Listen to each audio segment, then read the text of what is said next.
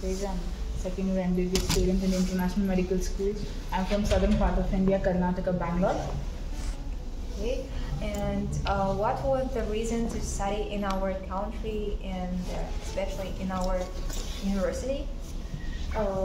First of all, I'd like to say there are many universities in Almaty, Kazakhstan, but the main reason to select International Medical School was because all the lecturers are Indian and we come from the same background and same culture, so it would be easier to communicate, and quality of education is quite better than all the universities in Almaty. Student life in our Kazakhstan? Well, I'm quite new to this place, Almaty, but till now I have a very good experience. The climate is quite colder, but still people are very loving.